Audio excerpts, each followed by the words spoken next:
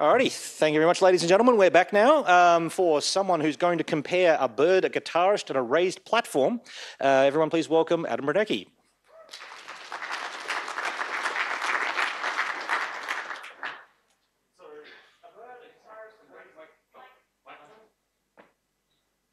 All good? Yep. Hey, so a bird, a guitarist, and a raised platform walk into a bar. Now, I've been trying to come up with a good punchline for that setup since I first came up with the title in May without any success, so I'm just going to talk about content management systems instead. For the next half hour, we'll be taking a tour through Django CMS, Mezzanine, and Wagtail, which are probably the three most popular Django-based CMSs. We'll focus mostly on the developer experience and talk a bit about the user experience for content editors as well. So rather than trying to talk about every feature in all three, we'll go a little deeper into the basics that you'll use in nearly every site. Hopefully at the end of the talk, you'll have a feel for what it's like to work with all three of these systems. These are our three contenders. Wagtail is the newest, reaching 1.0, I think sometime around last year's PyCon AU. It was built by Torchbox, a UK web agency who originally worked with Drupal and still do today alongside Wagtail. Django CMS has been around since 2007. It's backed by a Swiss agency called Divio. And Mezzanine hit 1.0 in 2012 after first being announced in 2010. It's created by Stephen McDonald, an Australian developer, and he's part of a core team of 6 who maintain it. We'll start by looking at the data models, which underpin their design, then pop up to the admin user interfaces and see what they like to use. We'll have a quick look at each one's getting started process. Then we'll go through the 3 common ways of extending your site: custom page types, custom stream fill blocks and plugins, and adding multiple views to pages. Finally, if we get time, we'll have a quick look at the unique deployment options each one offers before wrapping up. So let's start at the data model. This might seem like an odd place to start, but it isn't. Each of the 3 systems structures its data very differently, and the way they do so not only reveals how each system thinks about the structure of a site, but also informs a lot of the APIs and user interfaces you'll see throughout this talk. Now, the obvious place to start is Mezzanine. It has the simplest, most straightforward data model of the 3. And if I were building a CMS from scratch without having seen any of these 3, it's probably something that I'll probably end up with something that looks a lot like Mezzanine. There's a model called page with 1 instance for every page on your website. And all the content and the metadata is stored in that model. Pages are laid out in a tree, and you can have different kinds of pages with different fields on them.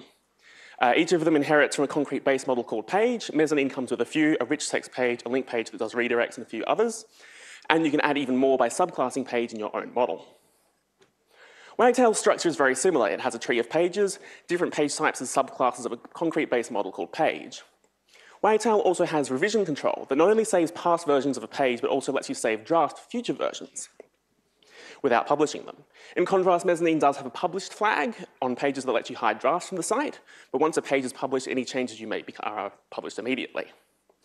The published version is stored on the model, and the rest of the history is stored elsewhere as JSON, but so far I've found you can usually pretend it's not there. The big difference with Wagtail, though, is that there's no default page types at all.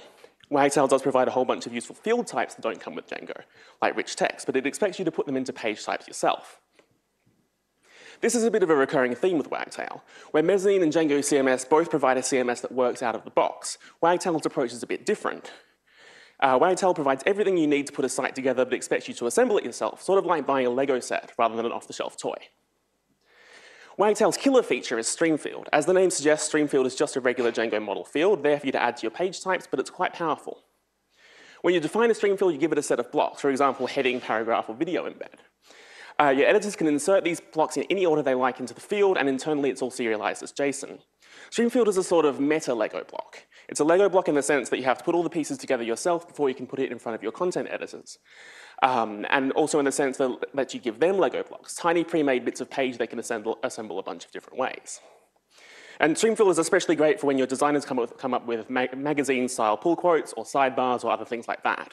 Things your content editors will use as part of larger blocks of text, but you can't predict how or where ahead of time.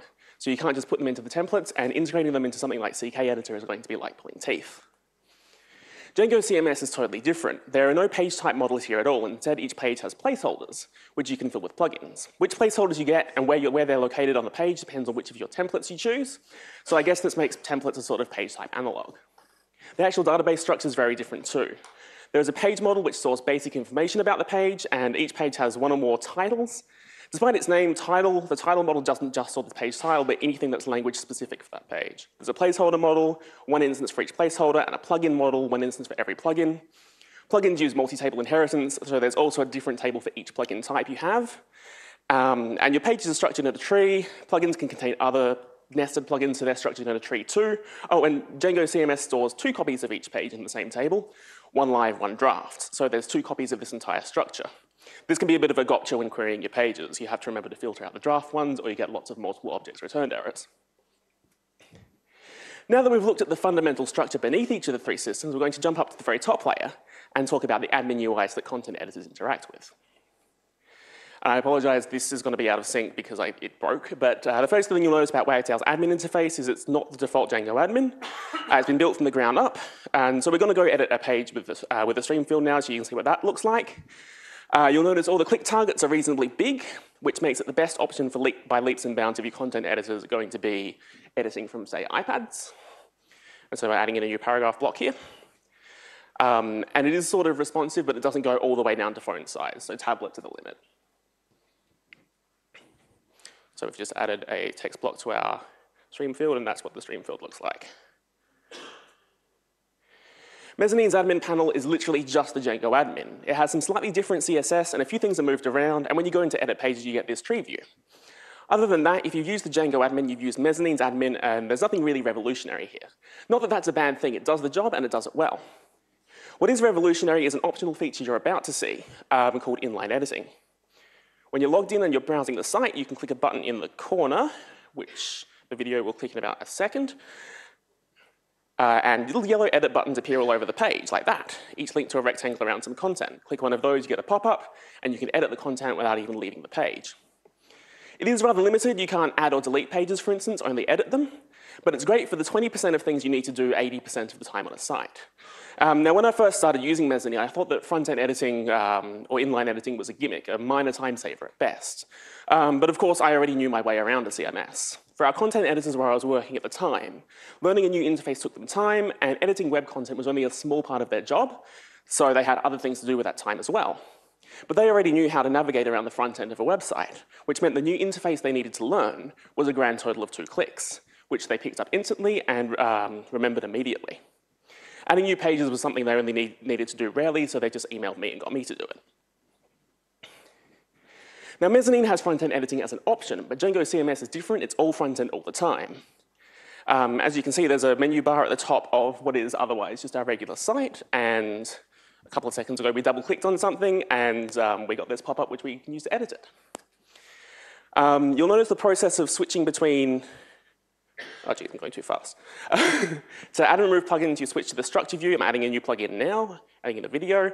And everything else like administering pages, you can launch from the menus at the top, which will bring out a little flyout from the left-hand side. And you'll notice the process of switching between editing different plugins is a bit more involved than moving between different streamfield blocks. Because of that, there seems to be a tendency towards Django CMS plugins being a bit more coarse-grained, whereas in Streamfield you might have a single block per paragraph. Now, you might not have guessed it at first glance, but by now you've probably noticed Django CMS uses Django's built-in admin as well. Both the flyouts and the pop-ups are just Django admin views, and there's a menu option to bring up the Django admin homepage in a flyout. So now we'll look at the first impression that each CMS gives you as a developer and when you get started with it. Now, the Mezzanine installation experience is the simplest of them all. Mezzanine project works exactly like Django's Django admin start project. In fact, it's actually based on start project. But unlike Django itself, you get a fully working site. I mentioned that Mezzanine comes with a bunch of basic page types to get you started, but the default Mezzanine project also comes with some templates as well, built onto the Bootstrap. So all you need to do is run Mezzanine project, then the usual things you need to do with a new Django site, and you have something that's 100% ready to use. If you know that your site is going to be mostly built-in page types, you can push this up to a server straight away, and your content editors can get a head start on building the content while you work on the templates and whatever custom page types you do need. The Wagtail installation experience is basically identical. The only difference is you don't get any templates at all by default either.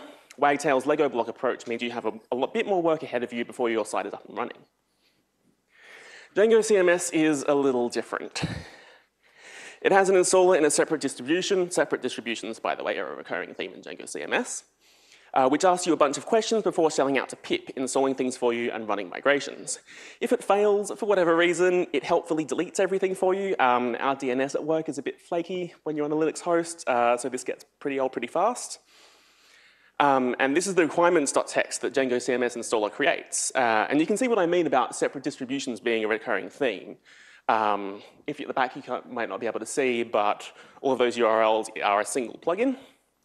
They're packaged as individual distributions, and new versions are released independently of each other as far as I can tell, which makes upgrading a mess. To make matters worse, everything is pulled down from the master branch on GitHub, and no, as far as I can tell, those query strings don't do anything. As a result, at work, we've had a bunch of times where we've deployed out to production, only to have it explode where development or staging was just fine. And these packages are on PyPI too. I don't know why it's like this. But all three CMSs also have an easy documented process to turn a plain Django project into a Wagtail, Django CMS, or Mezzanine one. Wagtails is the simplest, and Django CMS is the most involved, but they're all pretty straightforward. You could use this to bolt a CMS onto a project that already has some other functionality. Or if you have an internal Django project cookie cutter that we use, like we do at work, you can add your CMS as an option and make your CMS projects and your regular Django projects more consistent with each other. Now, we're going to get into the actual nuts and bolts of building sites with these three systems, and we'll start with making some page types. As an example, we'll make a page type for an event. We'll start with Mezzanine. This is a pretty straightforward Django model. The only thing that's different from your bog standard Django app is we inherit from page, and that we're using the rich text field Mezzanine provides for our description field. Then we need to make it editable in the admin. Because Mezzanine's admin is just Django's admin, we do this the same way we would any other Django app, but with a custom admin class. Of course, we could subclass page admin further if we wanted to make modifications to the admin UI, but we won't for now. And the last step is adding a template to render our custom page types. Once again, ordinary Django template. We don't even need to write any code to wire it up to the model, just give it the correct name and Mezzanine will find it. Now you'll notice everything is wrapped in these editable template tags. Those are hooks for Mezzanine's inline editing, which we saw before. Adding these template tags is all you need to do. Wrap it around a bit of content, pass in the fields you want to make editable, and it just works. Now, when we define our custom page type in Wagtail, we can do something very similar. The only thing that's changed here from Mezzanine are the imports. That's where the similarity ends, though. Admin configuration is done on the model itself by assigning a list of panels to content panels. And we have to list all of them manually because it won't automatically pick up all the fields like Mezzanine does. Wagtail's panels are similar to widgets, but a bit more freeform. You can see we've got a field row panel that has a bunch of field panels inside it, for instance. We haven't used them here, but Wagtail has a bunch of other built-in panels with things like choosers for linking to other pages, images, or downloadable media.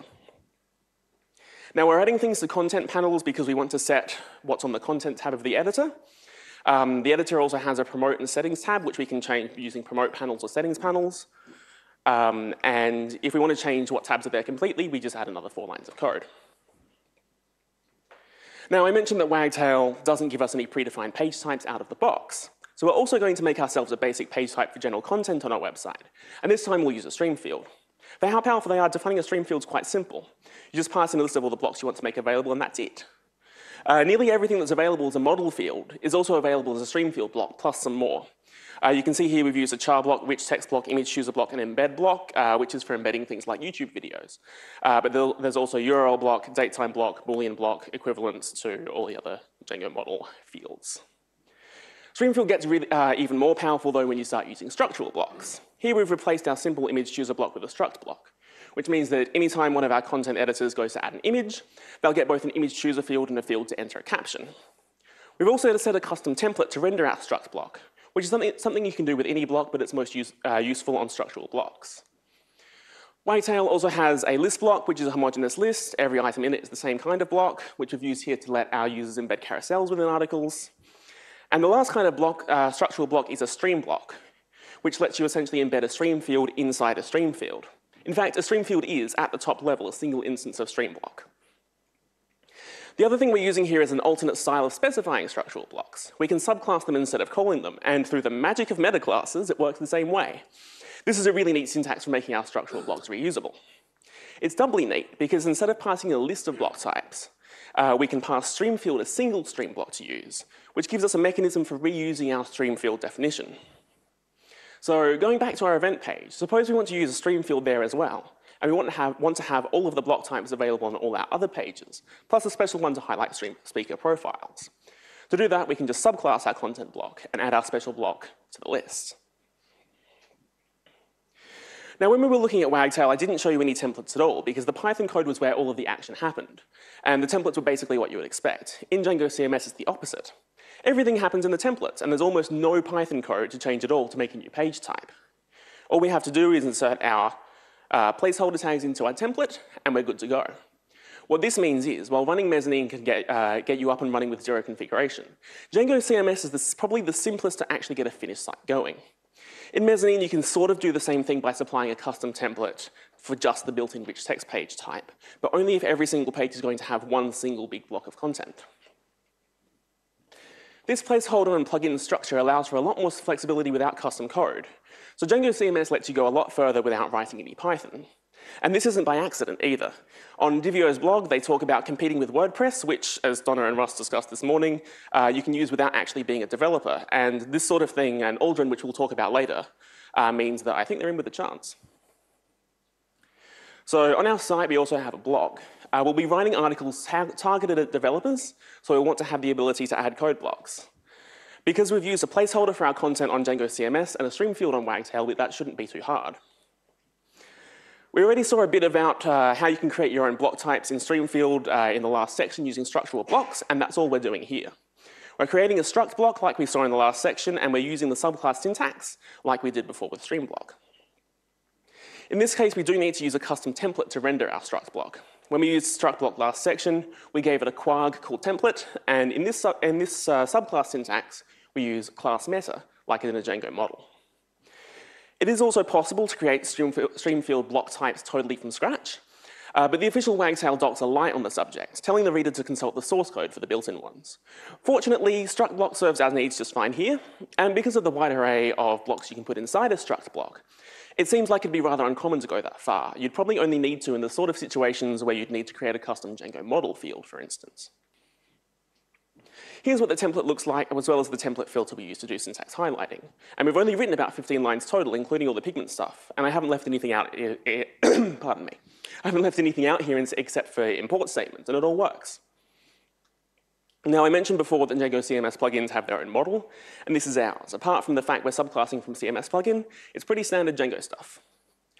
That was the plugin model, and this is the plugin itself. We're inheriting from CMS plugin base, which is actually a subclass of Django's model admin. But Django CMS uses it to define both how the plugin appears in the admin and how it's rendered on the page. The source code.html template we referenced there is the template to render the actual content, not the admin fields.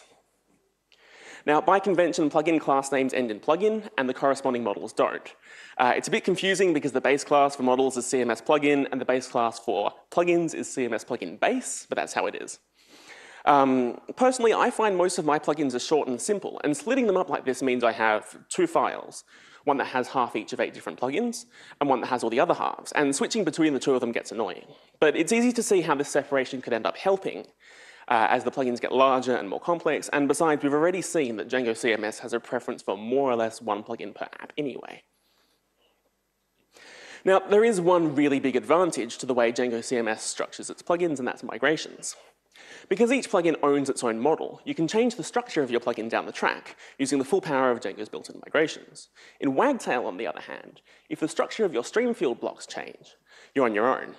And because if your change is strictly additive, because stream fields are stored as JSON, you'll probably be okay. But if you need to do something like a data migration, especially if, say, your block is distributed as a package on PyPI for anyone to include in their own stream fields, you're going to be in for a hard time.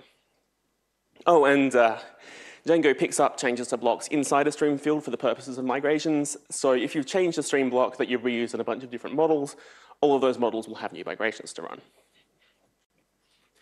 The other advantage is that there's a total separation between plugins and pages. So I can install a third-party app that provides, say, a blog, and I can use custom plugins like the one we made here, or third-party plugins from a totally unrelated app, and the two of them will work together. In Wagtail, at the end of the day, you have to pass all the blocks you want into your stream field on your model. That being said, nearly every time I've used a third-party plugin in Django CMS, I've regretted it, and I often end up writing my own instead anyway, because it didn't quite meet our needs and caused us problems down the track. So the solution to this for Wagtail is obvious when you think about it, and it comes back to Lego blocks. If you were to write a third-party blog app for Wagtail, the most idiomatic way to do it wouldn't be to provide ready-made models. Instead, you'd write something, maybe some abstract base classes that provide all the functionality you need in a blog, RSS, archives, category filters, and so on. that other developers can snap in to their own models with a few lines of code. Mezzanine, unfortunately, gets left out of this one, because it doesn't have anything that lets you intersperse different kinds of content in an arbitrary order the way that Streamfield and Django CMS's plugins do. Of course, while Django CMS's data model is radically different to Mezzanine's, it would be entirely possible to build something like Wagtail Streamfield for Mezzanine. In fact, because Mezzanine's admin is just Django, you could write a Django admin widget for something like Streamfield and then use it in Mezzanine as well as any other Django app you wanted. Nobody's done that yet, as far as I know, but it's an interesting thought. Now, there's a bunch of pardon me. There's a bunch of cases in a CMS where you want to have one page object be responsible for a handful of different views. For this one, we'll keep using the blog example. The way we've structured our blog is we have a blog entry page type, which has the post content for an individual post. All our blog entry pages are child pages of our blog page type, which displays a list of them. Like I said before, blogs need archive views, category filters, and RSS feed. The RSS feed is what we'll focus on, but the same principles will apply to all the others. Mezzanine has a feature called page processors. They're a rather flexible way of hooking into the request-response process for a particular page type. They're called on every request to that type, and you can either return a dictionary which gets added to the template context when the page is rendered, or return a HTTP response object and short-circuit Mezzanine entirely. What the documentation doesn't mention is that if you visit a URL for a page that doesn't exist, before it returns 404, it'll check to see if there's a page that does exist above it in the URL hierarchy, and call its page processor. So all we have to do here is a little bit of poor man's URL routing, and we can return our RSS feed from the right URL. Wagtail's solution is a little more in-depth. Wagtail has its own router to resolve URLs to pages. Wagtail will call the route method on the root page, which will by default consume a path component, find a child that matches, and recursively call its route method until we get to the method of the page that we actually want to render, which will return a route result. So all we have to do here then is override that route method. Check to see if the path is what we're looking for, and if it is, we'll tell Wagtail to render our page with a special quag. Unfortunately, because of Wagtail's URL conf, we can't match rss.xml, or anything that has a dot in it or doesn't end with a slash. The code here will match /rss/ instead. Before we move on to Django CMS, we'll just rewind a bit to where I said the calls to route walk recursively down the page tree. That makes it the only one of the three where we can control how child pages are routed. Here, for example, is a simple implementation of that year, month, day slug URL pattern that a lot of blog engines use. Now, if Wagtail's approach to this sort of thing is in-depth, for Django CMS, you'll need a Scuba license. Django CMS has app hooks, which are not only the most powerful solution of the three, but also the most hacky. As the name suggests, app hooks allow you to hook an entire reusable Django app onto a page. Unfortunately, there's no way to automatically attach an app hook to a particular page type. To set up an app hook, you have to manually create one page against, manually create one app hook against a particular page in the web UI. Once you do that, the URL module you return from getURLs is mounted in the URL hierarchy just like any other Django app, but dynamically, which is the hacky bit. So long as we use URL namespaces properly, we can have it mounted multiple times on multiple pages. So our urls.py and our views.py look exactly like any other Django app, which is of course the powerful bit. If you're a fan of class-based views, you'll be pleased to know they work exactly as you expect here. The only thing that's a tiny bit tricky here is figuring out which page object we're attached to. Since Django CMS doesn't automatically pass it to us by default, we have to go looking for it. Now we move on to deployment. Of course, sites built in all three of these CMSs are just Django apps, so you can deploy them the same way you'd deploy any other Django app. But each of the three CMSs has its own unique deployment approach, and while we don't have time to go into them in detail, I will tell you about them a little bit. The default Mezzanine project template provides a surprisingly in-depth 685-line fab file for deploying the site. Fabric, by the way, is a tool for doing deployments over SSH, sort of the love child of SSH and Make. To get your Mezzanine site up and running on the public internet, all you need to do is set up a VM you can SSH into, run these commands, and your site is ready to go, running on top of Nginx, gUnicorn, and Postgres.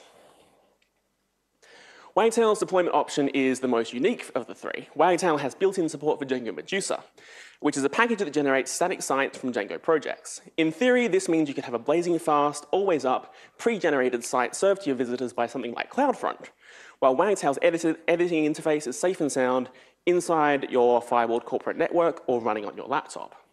Unfortunately, the most unique option is also the most disappointing. Django Medusa is unmaintained, deprecated, and doesn't work at all on Django 1.9. There is third-party support for a similar package called Django Bakery, but the integration package describes itself in all caps as a sample. So hopefully Django Bakery support will be part of Wagtail eventually, because I think this is a really cool way to deploy sites. Now, if Wagtail's deployment option is the most unique, Django CMS's is the most in-depth. Divio, the company behind Django CMS, have just recently started up a service called Aldrin Cloud. Aldrin Cloud is a platform as a service for Django apps, oriented towards Django CMS. It also picks up Wagtail's slack by having a community-supported Wagtail option, and you can install any other Django app on it, so you could probably get Mezzanine running on it as well.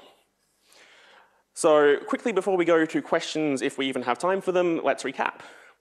Of the 3 CMSs we've looked at, Mezzanine is deliberately simple and focused with a straightforward data model, and it's the one that's most recognizably just Django.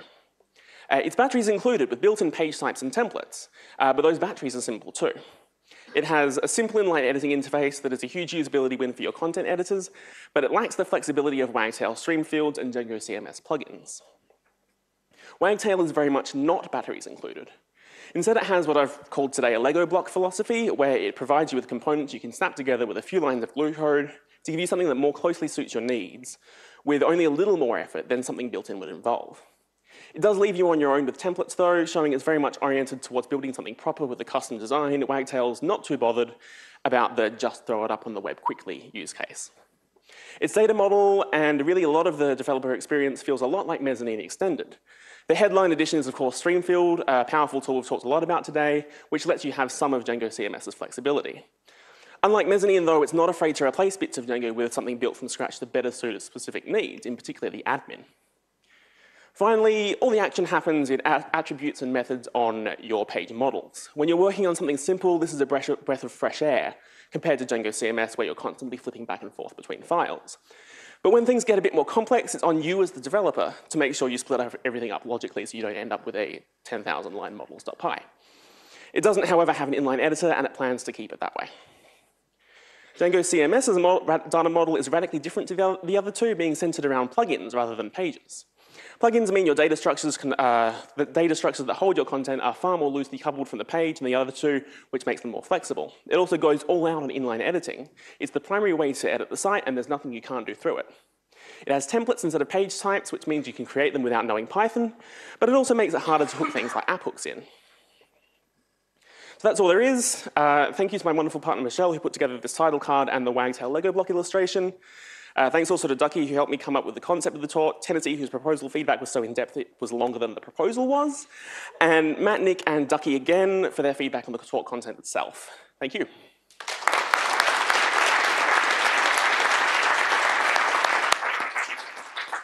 Thank you very much. And if anyone has any questions, come up and join the queue. Just to sort of get things started, at the end you did say, like this is a bullet point, this is the strengths and weaknesses of each one. Would you care to give a brief summary of a brief summary of the sorts of sites that each one would be well suited towards? Well, I think both Wagtail and Django CMS, because they have the plugins or the stream field, it's difficult to imagine a site that either of those two couldn't do. Mezzanine, I think, is a little bit simpler, and it's very much deliberately so. It sort of always seems to be focused on being the sort of 80% use case. Other than that, it's difficult to imagine anything the other two couldn't do. Thanks for the talk and for the comparison. When I come to you today and ask you which of these CMS should I choose for a block, which would be your pick, or why would you not pick one? For a blog, partly because of my experience with Aldrin Newsblog, which is sort of the de facto blog app for Django CMS, I'd probably not choose that one, especially if you want Python 3, because it might now. Python 3 Postgres, yeah, so that's had some difficulties with Python 3. Wagtail, if you have the time to deal with the Lego blocks and put them together, Wagtail has Streamfield, which is which is great to use, especially if you want, like we had in the example, code blocks. But Mezzanine is the quickest option.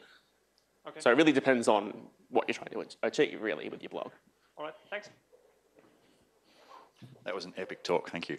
Thanks. I just wanted to clarify. You were saying that Django CMS and Mezzanine were both okay to integrate into an existing Django system?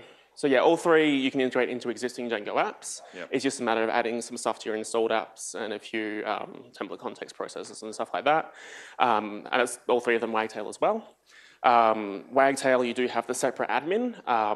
The new Wagtail admin does support editing Django models now. It didn't used to, but that's been added in, I think, 1.5. But other than that, the other two will work just fine with an existing Django project as well. Cool. Okay, thank you very much, Adam. Okay.